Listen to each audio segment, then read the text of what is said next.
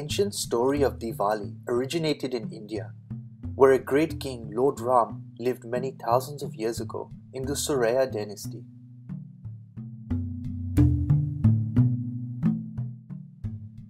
The story comes from the famous Indian scripture Ramayana, written by Bhagwan Valmiki Maharaj Ji. Ram was exiled for 14 years by his father the king, on demand of his stepmother, who wished her own son to take the throne. Ram was accompanied by his beautiful wife Sita and brother Lakshman. An evil demon named Ravana saw Sita in the forest and found her so beautiful.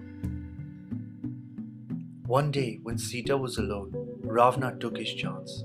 Using his cunningness, Ravana kidnapped Sita, taking her to his home in Lanka. Lord Ram enlisted the help of Hanuman, a great monkey warrior, and his army of monkeys. They built a bridge of stone from India to Lanka in order to cross the treacherous ocean.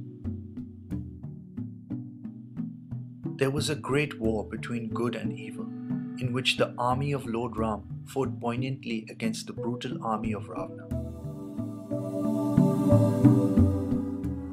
To put an end to the brutal war, Lord Ram finally pierced the heart of Ravana with his golden arrow. After years of exile and defeating the demon Ravana, Lord Ram, Princess Sita and brother Lakshman returned home to the kingdom of Ayodhya. Upon hearing of their return, the people of their kingdom had lit the road home from the forest so that they could find their way back.